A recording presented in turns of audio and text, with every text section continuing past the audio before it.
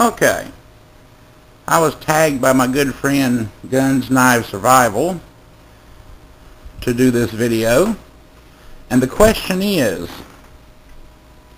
you're parachuted onto a desert island that's 10 miles in diameter. It has fresh water running through it. What three things would you want to bring with you when you're parachuted in? So here are my three choices and why. First off, I would like to have taken a Swedish fire steel to make fire, but I don't have one in my personal collection right now. So a Bic lighter will have to do. I prefer a Bic because it lasts longer and is more reliable than the cheap ones. And I'd prefer the full size, but I don't have one handy. So that would be one. Number two would be a number 10 can of macaroni. Now this may seem odd, but here's my thought behind it. One, after you're parachuting into this island, you're going to need all the energy you can to gather water, build your shelter, scout out your location. The macaroni will give you needed carbohydrates to have energy to do this with.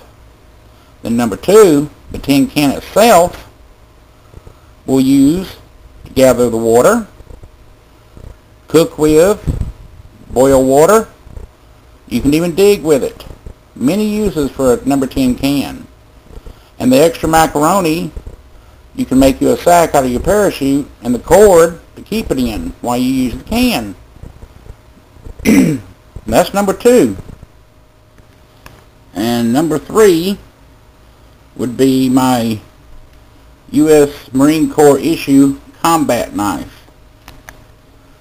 I've had this one since I was about 15, and as you can see,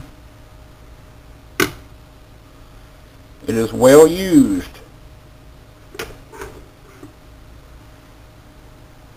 This could be used for chopping, cutting brush, digging, tie a long pole or stick to it and you can go spearfishing off this island. Many uses for it, and it's durable. You can even baton wood with it. So those are my three choices.